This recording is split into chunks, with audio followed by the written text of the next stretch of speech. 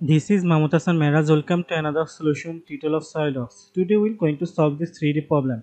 In this 3D problem, this is the isometric view and all the dimensions are given in the isometric view. So first of all, I will start drawing from the right plane.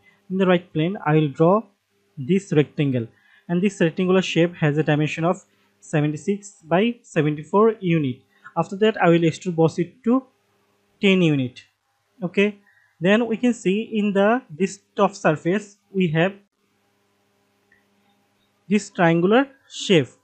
For drawing this triangular shape, I will first draw a semicircle or circular profile here, and this circular profile has a diameter radius of 15 unit.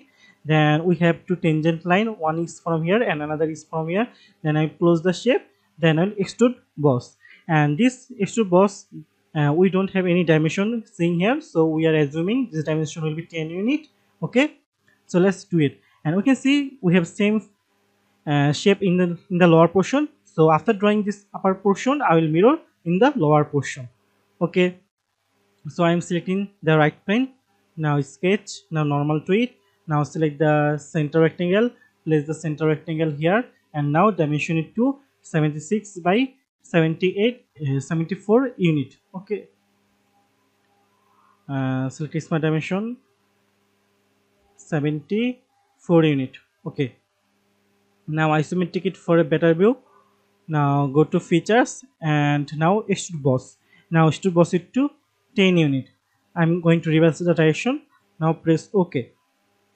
After that, select this upper face. Now sketch. Now normal to it. Okay. Now select a circle here and draw a circle along this line. Okay. And this circle has a radius of 15 units, so the diameter will be 15 multiplied by 2, 30 unit. After that, select the smart dimension tool, and this rectangle from this line to here, it has a dimension of 43 unit. Okay, it has a dimension of 43 unit. If you want to see in this case, this is the 43 unit dimension. Okay, after that, select the line tool and place the line tool here and draw a tangent line. Okay, and again select the line tool and place in the another side and draw another tangent line. Okay, all the tangent line has been drawn. Now select this line and now convert into this. Now select the trim option and trim all the unnecessary part. Now press OK. In here we can see we have a circular extrude cut of 10 diameter here. So I am drawing it. So select a circle and place the circle here. Now dimension it to 10 diameter. Now isometric it for a better view. Now go to features and now extrude boss. Now extrude boss it to 10 unit. Now reverse the direction. Now press OK. So I will mirror this feature here. For this I am selecting the top plane. Okay, now select the mirror option. As I previously select the top plane, it has been selected as the mirror face. Now what features I want to mirror? So from the tree I am selecting the boss extrude to, and now press OK. So this portion has been completely done. After that, we in our main sketch we can see that we have a almost circular profile like here, and this circular profile has a diameter of 60 unit, but we can see we have a rectangular cut in upper portion and another rectangular part in lower portion. For that things, first of all I will draw a circular profile of 60 diameter. Okay, from that we can see the total limit is 52 unit distance, so I will draw a center line here. After drawing the center line, I will offset a line here and offset another line here, and then I will trim this extra portion. Okay, let me demonstrate. Before that, we can see that in our sketch we have another circular profile, this one, and this circular profile has a dimension of 42 unit, and the final circular profile here, this circular profile has a dimension of 17.5 unit. And in here we can see we have a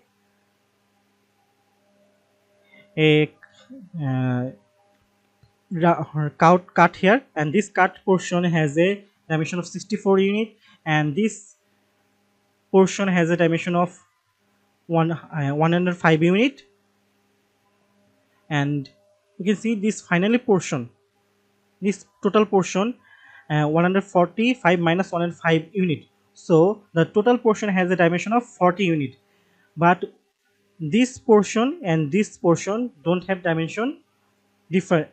The dimension isn't here, so I am assuming this dimension is 10 unit and this dimension will be 30 unit. Okay, so let's select this face.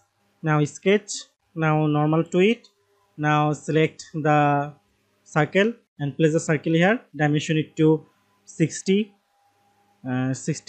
diameter. Okay, after that select the center line here and place the center line and draw a center line here.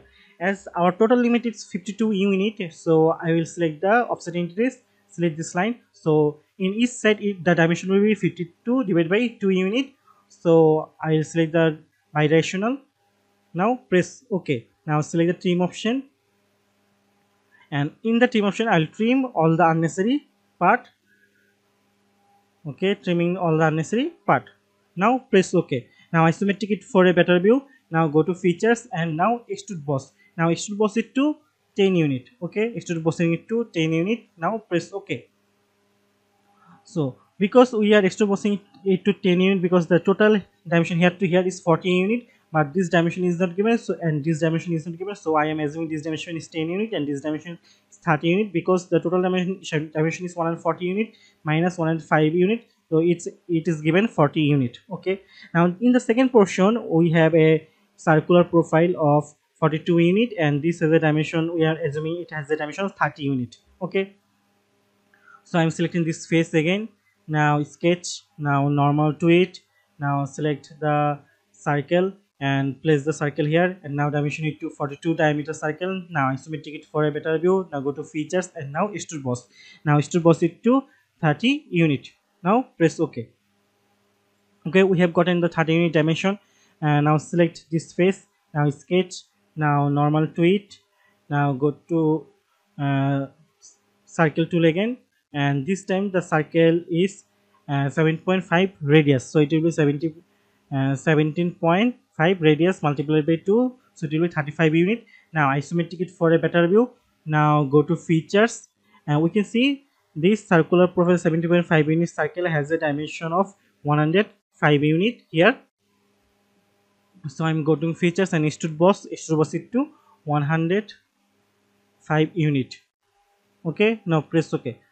Now we will do this cut of portion, and for drawing this cut portion I will first of all I will convert this circular profile, previous circular profile, that is 17.5 unit, by using the convert interest. Then I will use a center line, and from the center line I will draw a offset line here. Then I will trim this extra portion. Then I will use the extrude cut of 64 unit.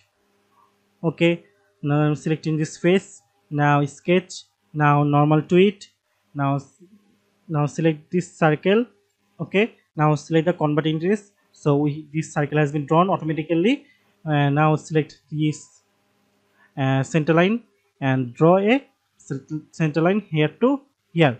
After drawing this center line, go to offset interest and select this line and draw a offset of 7.5 unit.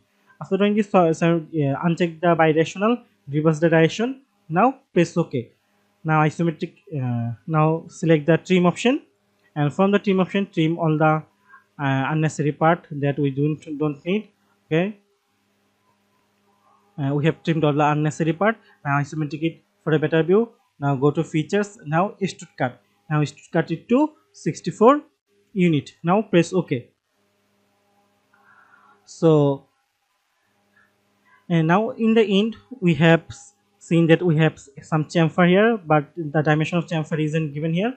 So I am selecting the chamfer option and I am selecting dimension 2.5. You can select as you want according to your case. Now selecting this face and now press OK.